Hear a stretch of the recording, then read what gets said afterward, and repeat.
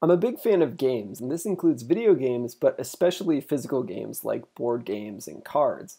So as my kids begin to get older and we start playing these kinds of games together, it got me thinking, how could we create our own custom games so we could not only play them together, but also build them together? I'm also a huge fan of automation. So it got me thinking about how we could leverage web technologies to automate designing our own physical board games or card games. So I'm going to walk through some examples of how we could do that using SVG. So the first example I want to share with you is a tool I built out of SVG that allows you to build path-based games. So you've played games like Candyland or the game of Life. They're very similar to this, where you have a path that you follow and they're broken up into segments for each of the blocks that you land on.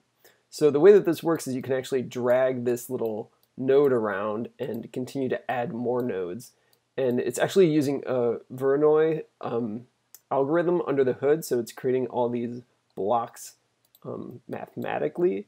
And you can actually go into here and branch things off, and they're all colored randomly. So it's just a neat little tool you can use to create interesting paths, and then you can, of course, save out this SVG, bring it into a tool like Illustrator, and then create a really cool game board out of it. The next example I want to show you is a grid-based game. So this is really easy to do with SVG and JavaScript because you're really just aligning all these squares in a grid.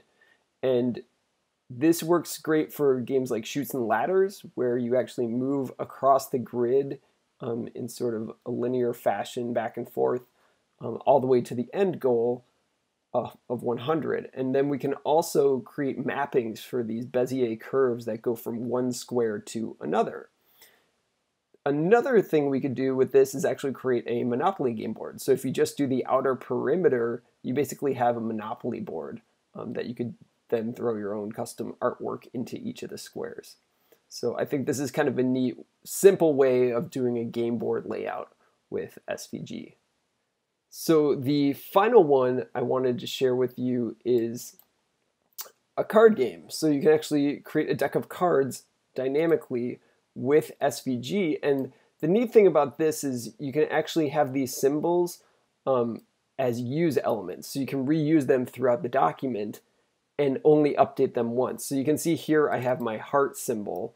And if I go in and just like break this, you'll see it edits every single instance of it.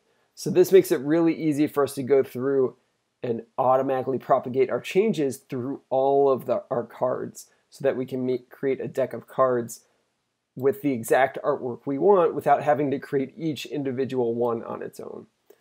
So these are just a few examples of how we can use SVG and web technologies to dynamically create artwork for our own custom game experiences, which I think is kind of a fun idea. So I'd be interested to hear any ideas you guys have or any games that you guys can make using SVG and dynamically generating the artwork more easily using JavaScript and SVG.